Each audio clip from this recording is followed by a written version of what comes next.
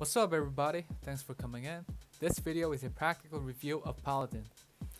I'm a Korean Lostark user who played over 2000 hours, and today I will be watching how real Paladin is like. This is Paladin.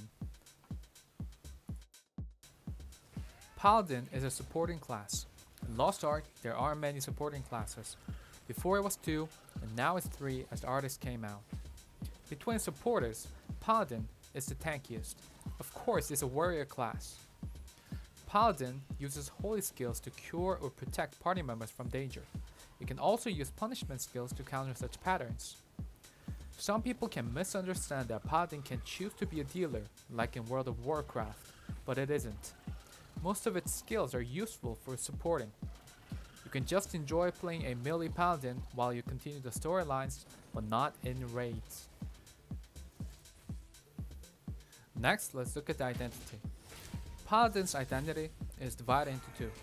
One is Punisher, another is Holy Aura. Punisher gives yourself a buff, enforcing your punishment skills, and Holy Aura gives a buff to party members, including yourself, extra 10% attack power. So, you can decide which identity you will activate. Most of the time, you'll be using Holy Aura if you're a supporter. Paladin picks between two stats, Swiftness and Specialization. Swiftness reduces cooldown and increases agility. Specialization allows you to efficiently gain identity gauge and enforces the identity buff. Swiftness is commonly used for supporting classes. You can use protective skills more than Specialization with high movement speed. More skill usage, Swiftness, a bit better buff for party members, Specialization. Now let's look at class engravings and what kind of skills they use. First, Judgment. Judgment is the minor class engraving, as Paladin is a supporting class.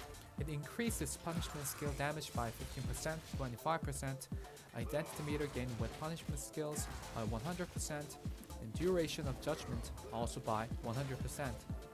Because it's related to Paladin's damage, this engraving is not commonly used by the melee Paladin. In this video, I'm not gonna show skills or rotations of Judgment Paladin because it's not fixed. You can use any kind of skills you want, and Judgment Paladin is not that helpful for party members. Second class engraving is Blessed Aura. This engraving is very important. Blessed Aura is the main engraving to support allies with Paladin. Damage party members receive is reduced by 10 to 20%, and HP of party members is restored over time. Combined with Paladin's identity, activating Holy Aura will give buffs, I just explained, with previous 10% extra attack power. Because of this engraving, Paladins called a Campfire, which is a battle item that slowly restores HP while you're standing on it. There are many skill trees you can decide to use, 7-1, 6-2, or 4-4.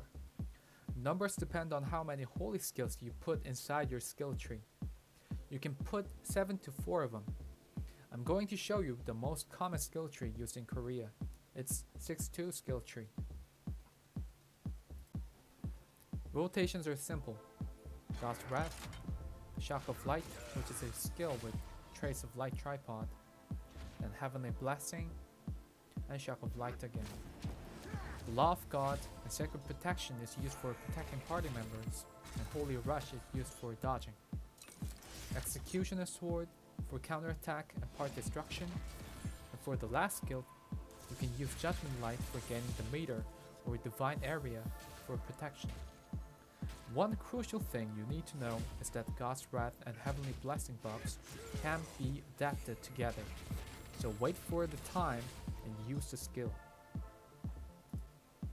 These are skill trees you can use when you don't have enough skill points. Paladin is a great class for beginners and people who played healers in other MMORPG games. If you like to heal your party members, Paladin is a great choice and I strongly recommend it. If you are interested in Judgment Paladin, I don't recommend you doing it. There are better dealer classes than Judgment Paladin. However, if you want to be a supporter, this class is it.